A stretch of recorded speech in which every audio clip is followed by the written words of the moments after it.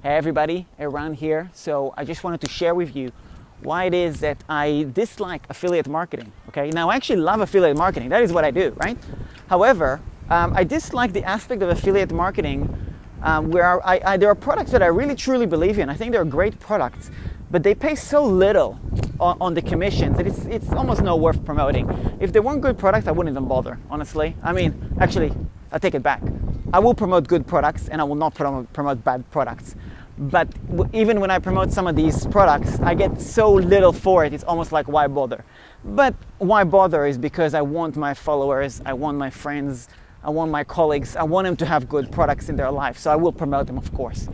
But you know, affiliate marketing can be a bit depressing for those that don't quite understand how this works. So if you've ever tried it and you're kind of depressed waking up to $1.99 commission sales, which is the type of commissions I get on other affiliate programs, not Mob, yeah, that's why. So there you go.